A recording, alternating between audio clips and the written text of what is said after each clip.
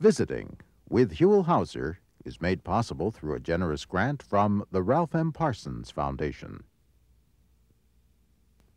Well, hello everybody, I'm Huell Howser, and get ready for a day-long adventure, and we are starting our day early. It's not early for you. It's a normal day here. We're at Madison Middle School in North Hollywood, and you're most welcome. And you are the principal. I am the principal for the last 14 years. Now, we are standing here looking at the kids coming into class. Class starts in about 4 minutes. That's correct, and if we don't move out of here fairly soon, we'll have our tardy lineup here. So if you don't want to get detention, you probably ought to move on. What do you mean the tardy lineup?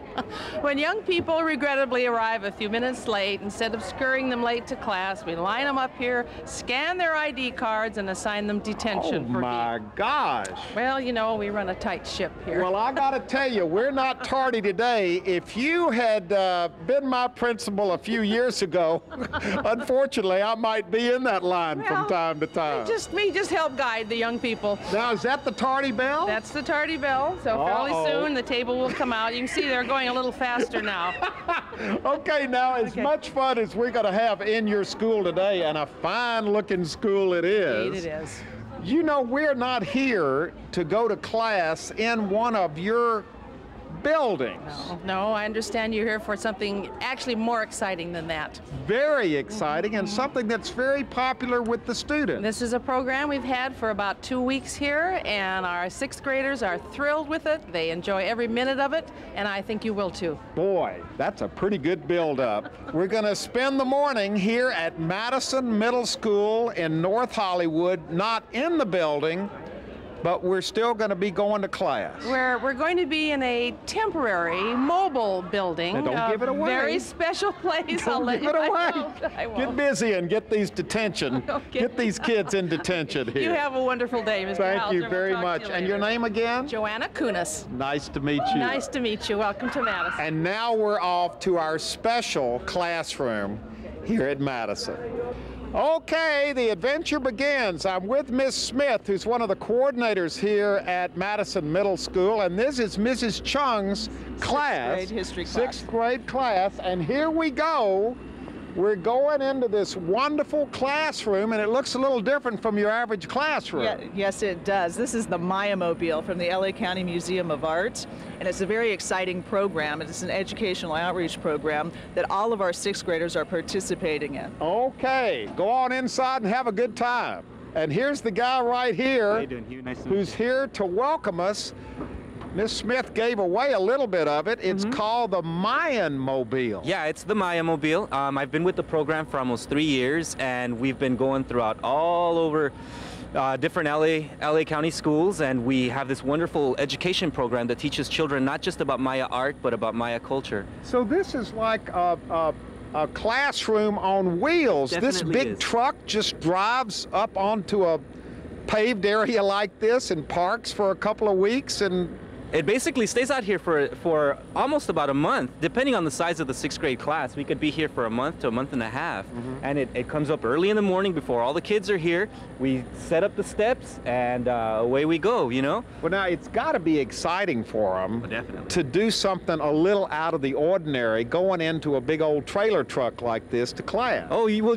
Once you go inside, you'll see that it puts the children in a different environment, and it's a different setting than in their regular everyday classroom. It's completely redesigned from the inside. It's not your average truck. It has the feel of a Maya site. So from the outside, I mean, it's attractive. You've got this artwork, this Mayan artwork outside, but it's, as with most classrooms, it's what's inside that counts. Yes, and once you go inside, you'll see the difference. The outside has examples of Maya ceramics, so some of the artwork that the Maya produced in their classic period. Right, and it's very beautiful. We emphasize a lot on particularly the writing system, as you'll see inside as well. Let's go inside. Enough of this. We're inside the classroom, and Eduardo, you were right. This has a whole wonderful feel to it. Yeah, actually, if you really stop and take a really good look, we're kind of in the inside of a Maya temple. Right? You can see the stone walls, and it has a second feel of an archaeological site. With the That's lights. what this is. Yeah, with the tents and the lights and the workstations. So the kids are working with clay, which is the material that the ancient Maya used, but they're working specifically with the writing system. And so as you'll see in a while, you'll see that each student is choosing out a hieroglyphic symbol from the Maya writing system and transferring it onto a clay tile and painting it. Is this the art teacher down And this here? is our art teacher, right? Howdy, Huell Howser. Oh, Ugo Hopping. Nice to meet you. Tell us exactly what's going on right here with the kids and the tiles and the paint. What's happening is that they are making an art project that's based on a hieroglyphic from basically the Mayan civilization. And what we're doing is teaching them here language through art. And at the same time, we're teaching them how to appreciate art through making an actual object. So they're actually getting what? A blank tile. Let's see, can I pick up your tile for a minute? They just get a blank piece of tile. Sure, yeah. And then they look at what? We prepare one of these codices here for them. And what they do is basically they translate modern day symbols that they see every day on their way home, or basically in different parts of the city. And then we've translated for them these symbols into what their representations are in Mayan hieroglyphic writing.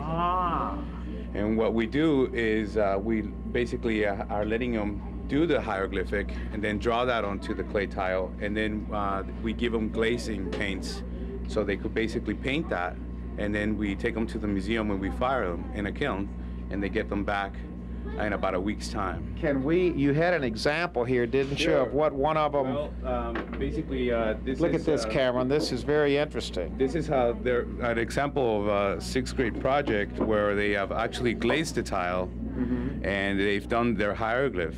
And then the same young artist that did that went on to basically get it glazed. Oh, and this is what it looks like after it comes back from being glazed. Exactly. So each one of the students get a final glazed Mayan tile to keep. Absolutely, and you know, different schools that we've gone to have done some really interesting projects with them. I mean, sometimes the school coordinates it, and they actually make a mural with these, and they've put them up on the wall, and you have, you know, over 300 tiles done by these students, which is quite an amazing. And the kids must love this. I mean, look back here. They're having a. What are you drawing back here? This is for the flower. This is a translation for the flower. Look, here's the flower right here. I'm not sure. Is that a flower? Yeah. Oh yeah. Okay. So this is the Mayan symbol for flower, and you've got it there on your tile, and you're doing a Sun is a translation for the sun. Look at this. This is the Mayan symbol for sun. Very, very interesting. You've got The man? a man. These are kind of strange symbols, aren't they? Yeah. Yeah, you wouldn't know what they were. And yours is? The fish. The fish. This is the one that we all recognize right here. Now they're starting to paint. Yeah, after they finish drawing their tile, they can go ahead and reach for some glaze paint, and they start to apply it onto their tiles. Now, this arts part of the program, where they actually do the tiles, this is just a small part of it. There's history, there's all kinds of lectures and slideshows and films and all sorts of things. Well, actually, we show them a film. We give them their history class in here. They're excused from their regular history class, but we become their history teacher. We give them a history class dealing with one specific ancient civilization, the Maya civilization. Now, is this something that 6th graders do statewide? Is this part of the curriculum? Maya culture doesn't really hit the 6th grade. It goes into the 7th grade curriculum, but they are dealing with ancient civilizations. And so another aspect of this program is a tour, a field trip to the museum where they get a guided tour, and they see not only the Maya civilization, but they get to see Greek and ancient China and Rome. All the ancient civilizations. All the ancient civilizations. So they'll be actually visiting the Los Angeles County Museum of Art after this. After this, yes. That's the tie-in between this and the County Museum of Art. Yes, that's And one of the this things. is part of the, I mean, this is all underwritten by LACMA? Yeah, this is all part of the LA County Museum of Art, and it's funded by the Gluck Foundation. Wow, Isn't what really- a great idea. Yeah, it's fascinating. It's a neat project, and it's a great way to teach children through a mobile classroom. Well, and what role do you think the fact that it's a mobile classroom, that it's different from the classroom they're used to being in every day, does that add a sense of excitement to it that wouldn't normally be here? I think it does add a really fascinating sense of excitement. They really are pulled out of their normal environment, and they feel like they're in a different world. Sometimes they actually they don't want to leave. They want to stay inside, and it puts them in the imagination of being inside a Maya environment, inside a Maya you temple. feel like you're in a Mayan temple. Yeah. So This is great. yeah. Well, we have two visitors from LACMA. This is your program. Yes, Does this program get an A? absolutely. Definitely an A+ program. How did it come about? How did something like this come into the minds of the people at a County Museum of Art? Well, actually, the donor came to us, the Maxwell H. Gluck Foundation, and told us that they'd like to fund a truck, and what kind of a program would we like to do. So we came up with this idea to complement our collection of Maya art. We wanted a stimulating art experience for the students on the truck, and we wanted to give them an opportunity to come to the museum to see the actual objects. So it all ties together. Yes, so we developed the entire program around that one idea of having a truck. And as the lady who helps coordinate all this with all the schools, are there more schools wanting this than time for the truck to be there? Definitely. The schools are so large that it will be in one school, usually longer than a month's time. So how do you decide who's going to get the truck and who isn't? It's based on the months that the school has chosen, the number of students that are in the school, and what best facilitates the school calendar. Now you've got film and slides going on down in this end of the trailer, and then you've got all of this wonderful, this looks like very old vintage equipment here. What we tried to recreate is a feel of the early archaeological sites that first went into the Maya ruins, and so this has that 1940s archaeological equipment, and it's functioning because it has a look to it, but the What button, does it do? Well, that's exactly it. The buttons control the lights, the sound, and so we create different effects with all the switches, and basically control the video and all the other equipment to the Oh, truck. you've got bird sounds and It's the jungle sound. sounds. Yeah, it's the sound of a jungle. Yeah. Oh, that's great. Which is the environment that the Maya temples are in. What so. other sounds do you Well, have? that's pretty much what's running with the with the images. So they get the images, they get the sounds, and then they get the tactile touching and looking and feeling. That's definitely it. Now, is this your specialty? Well, my field of study is in Mesoamerican studies and the Maya and Central Mexico. So this is right up my alley. This is definitely what I like to talk about, and this is what I'm studying in school. I'm a graduate student, and this is what I like to apply. This is made to order for you. Yeah, you must love this. Yeah, I feel pretty fortunate to be part of this program. I landed in a really nice spot. So You're doing something good, and you're also turning kids on. that's the biggest reward. The reward is that out of all the children I see, there's always a group of kids that are really excited about this, learning something new about anthropology or archaeology and about ancient civilizations, and it really gets them going. They come looking for me, and they want me to show them more, and they ask for books, and that kind of stuff just really makes my day. It really adds purpose to my life. There's art everywhere, and this fits in perfectly with what you're all about.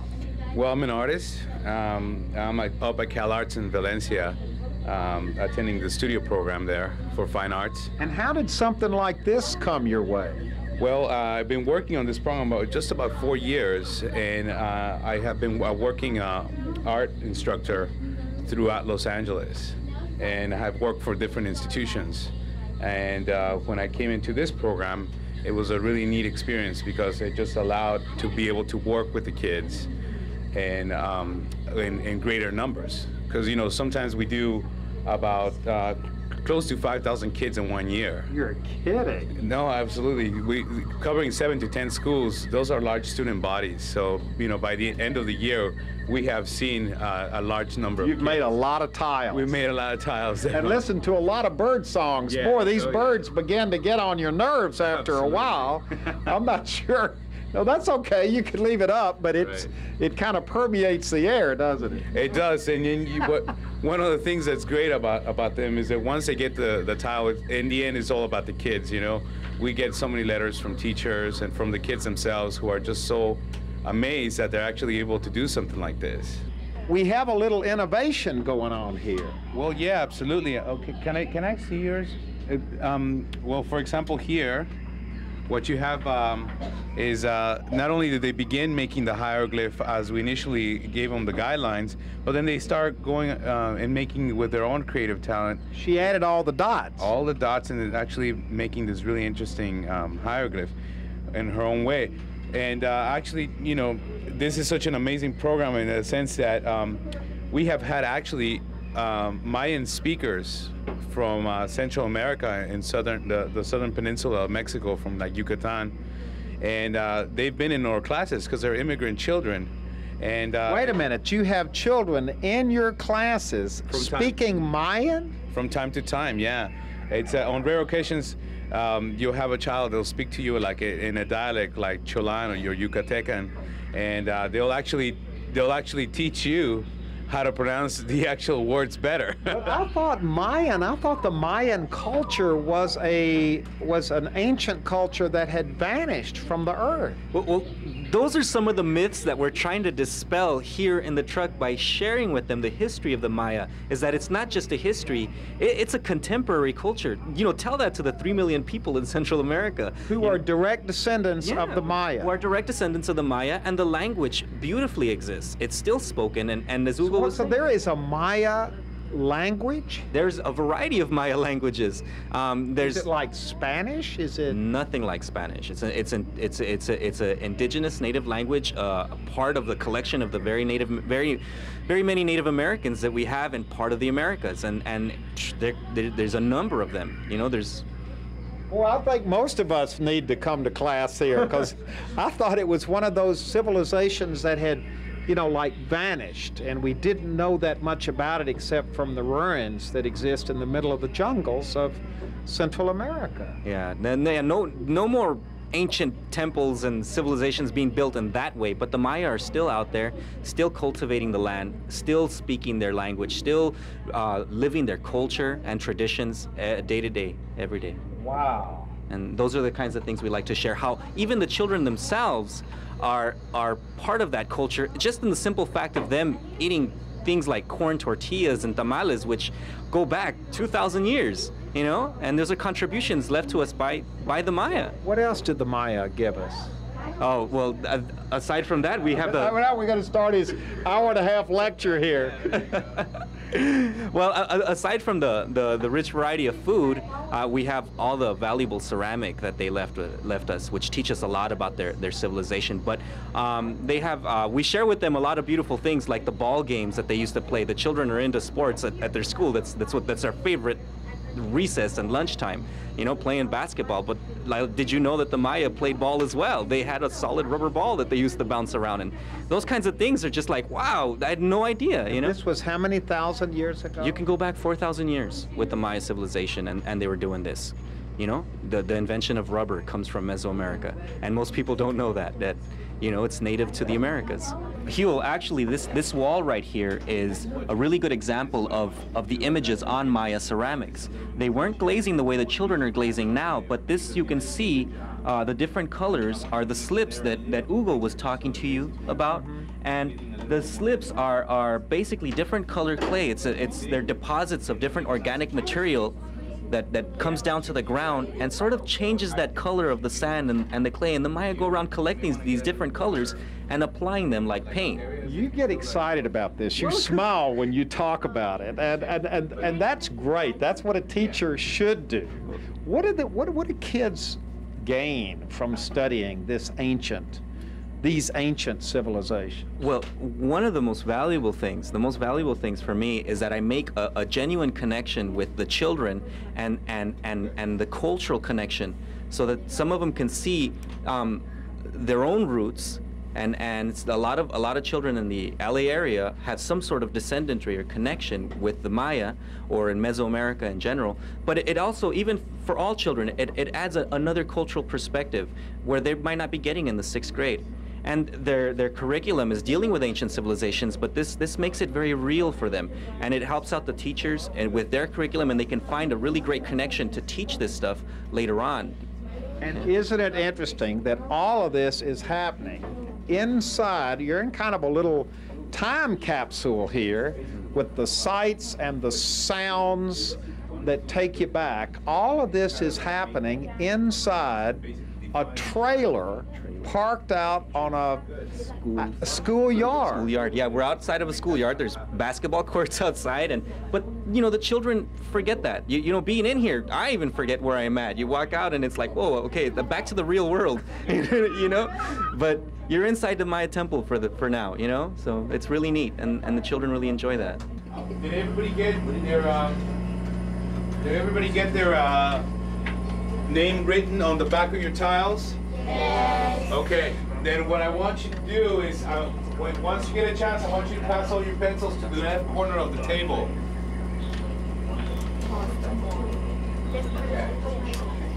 If you think you're finished, you have to actually give me the tile. If you want, you can actually make this a little bit darker. You go over your brush with it, and it'll be a thicker burgundy. It'll be a neat effect.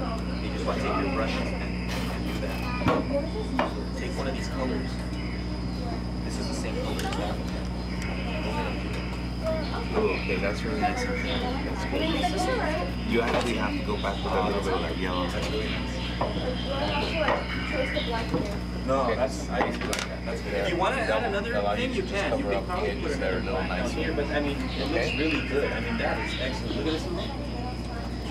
That is a beautiful. If you get pick what your name is, it might stick. Yeah, and what this does, it basically, it just gets it looking a little bit nice and tight, and then at the same time, then if you want to, you can even begin painting each sides of the tile. There they are. Give us a wave. Don't drop your tile, though.